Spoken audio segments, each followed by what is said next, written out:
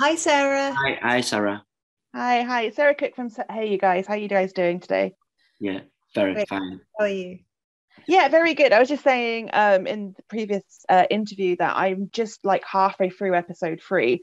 And I'm like on tenterhooks still right now, and like my heart's still going because there's so much going on. So Good. congratulations on such an incredible show. Thank you. That's Yeah. good that you're on tenterhooks. Yeah, it's really, really good. I was wondering if we could just start by introducing the audience to your characters as part of the show. Sure. I'm Leila and I play Gabby or Gabrielle Hoffman, and I'm Alex Hoffman's wife. And me, yeah. I'm sorry. I'm playing a Swiss detective. With the name is Jean-Philippe Leclerc, and that's why they choose a French guy or a French-talking guy. And I am the detective in charge of this huge story. Absolutely. So what drew you guys to the project in the first place? I'd never done a psychological thriller, and I love the book. I think Robert Harris is a genius, and I suppose I like the international feel of it. I heard actually that Gregory was going to be on board. I was very excited about that. And yeah, I just wanted to try something different, a sort of horror slash psychological thriller project. Yeah, the same. I I never shot in English, so it was quite a challenge for me, and I was very frightened about that because I was not sure. I was not sure to yeah to be the good choice, but it's always the same problem in life. And but finally, I really enjoy this moment because I really like my character. I really like this guy. Uh, is quite funny and is very different from all the other one, and I think it's what's good for the story. And I met delicious people like, of course, Leila, Asha, and Josh. It was a fantastic experience. But I didn't know this book writer. I didn't know this writer, and I knew that it was very famous and it was really brilliant, a brilliant guy, brilliant writer. Sorry, and it was. I discovered something new, so it was exciting to discover this writer and this entire world. It's too long. Yeah, I'm response. No. It's all good. It's all great. I was going to say that I really enjoy your detective because he comes and he just doesn't trust Alex straight away. Yeah, never.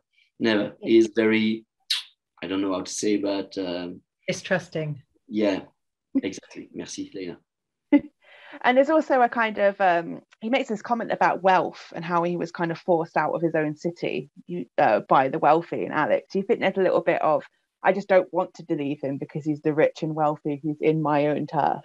And so yes, of course, this guy is absolutely different from the other one, is from the American one, and so he discovered a world and is not very trustful. All of guys, he was born not far from here. He is living in a small village, very peacefully. So when you have to work on this case, on this strange case, of course, it's he know that something could be, maybe it could be huge. It could be a huge story. So I think is more involved in this affair, in this case, than the other one. So I think is a very normal detective at the beginning of the story, and at the end of the story is a better one. Is more. You know what I mean? Absolutely. And Leila, from the beginning, the kind of Hoffman's marriage seemed like a dreamy marriage in the first opening sequences. And then sort of like this trust and secrets start to appear after the attack. How was it developing that with Josh? It was great, actually. We really wanted to make sure that that their love was a kind of recurring theme throughout, and even at the end when it's really being tested, they love each other. And so marriage, at least, that where they're still attracted to each other and happy and enjoying each other's company, makes it all the more painful and tragic when it all falls apart. And she feels like the wall's been pulled from her eyes and is kind of going, oh my God, is this, do I not know who you are? And that, of course, it would be a terrifying prospect to start to wonder if the person that you're living with and sharing your life with is not the person they pretend to be. And I suppose because, it's a Brit and an American living in a foreign place where you're even more reliant on each other. And, we don't hear much mention of their friends or their friendship groups. So really, I feel like they are it for each other. So if that is damaged in some way, it's devastating. Absolutely. And I also find her artwork is so fascinating. And it really plays into the kind of other aspects of the story. What research did you look into in MRIs, and especially her own grief and memory, and how fear plays on that? Yeah, I think it's really interesting. I think it's a really interesting kind of technique that Robert Harris did, which is that she took her grief and she channeled it into her creativity, which is her art, her work. And it's sort of science and art overlapping, which is interesting, taking those MRIs and making them a thing of beauty and wonder with perspex. The artist, they are actually by a brilliant artist, and I hope I'm getting her name right. I think she's called Angela Carter. It's so embarrassing if she's not called that, but let's just go with Angela Carter.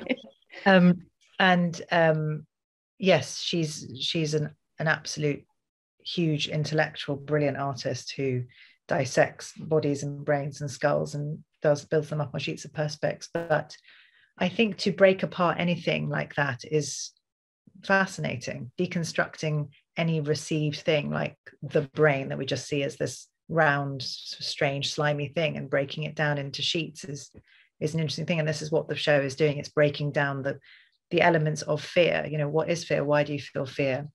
How much does fear affect people? What does fear make people do? It's about breaking it all down, I think. Absolutely. And by extension of that, I feel like Gregory, your character, as a detective, has to kind of exploit people's fear to get to the heart of the crime. What kind of investigation did you do into police work and detective work? I think that everything is written in the script, so every time. So all the things around, I'm trying to have a look, but you know as well as me that we can find the story about a detective in all the TV show all around the world. So it's not so easy to know how it works. So much. But what's interested me, it's the gap, the real gap between this character and the other one. And how could I make a different detective than we can a detective a little bit different than the other one in the other TV show, and but in fact, when I read the script, I immediately think about Mr. Colombo, and that's why I wanted to be dressed like him. It was a little homage to Mr. Colombo, because Colombo, at the first time you see him, you say, "Oh fuck, he never is not able to detect anything, but finally is smarter and more intelligent than that we thought. And I wanted to do exactly the same thing. When you see this character, you say, "Oh yeah, what's going to happen with him?" He's just he just goes out of his village, but finally this man is is maybe smarter than he looks like, and that's why it interested me. That's really great, because I actually had Columbo in my notes here. Yeah, of course. because it was a true reference for me. I wanted, yeah, I thought it was funny to make to try to have this reference. Yeah, I love that. Well, you guys do it so brilliantly. I can't wait for people to watch this TV series because it's got me hooked. And I'm going to go back and finish watching the episodes now. Enjoy the rest of your day, and thank you so much for talking with me today. Thank you very much. Bye, Sarah. Bye. Ladies and gentlemen, you're watching Hey You Guys! Hey You Guys, huh? Hey You Guys. Is that from the Goonies? It is indeed, yeah. Nice. Hey You Guys!